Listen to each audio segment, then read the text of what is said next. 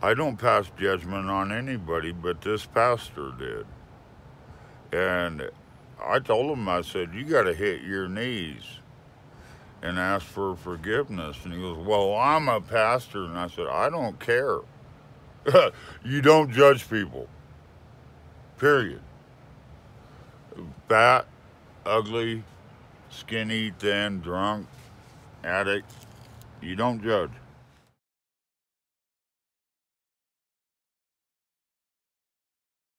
I still laugh about this. The day I had cake with my friend Joe.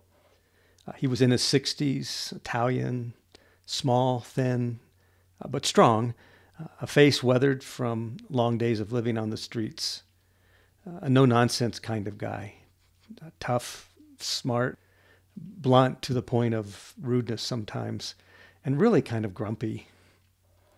So one day he invites me to have some cake with him. This was a first. He usually kept to himself. And as we ate, he started to laugh. This was a first, too. Joe never laughed. And then it hit me why. Joe, you got this cake out of the dumpster, didn't you? I remember when I first met Joe a couple of years earlier. It was a cold, wet day, sleet coming down hard. For a few days, I had seen this older man hanging around outside the church where I was a pastor. I was pretty sure he was homeless and sleeping in a little cubbyhole where we kept our trash cans, where there was a little protection from the weather. I ignored him. But it was so miserable outside that I said hello and asked if he wanted to spend the night in one of our vacant rooms. He took me up on the offer and stayed for the next 6 years. Joe taught me a lot about homelessness, like how to eat out of a dumpster. He broke down a lot of my stereotypes. So generous.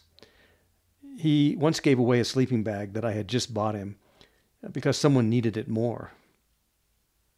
I saw a tenderness in him when he was around animals, squirrels and birds, especially cats.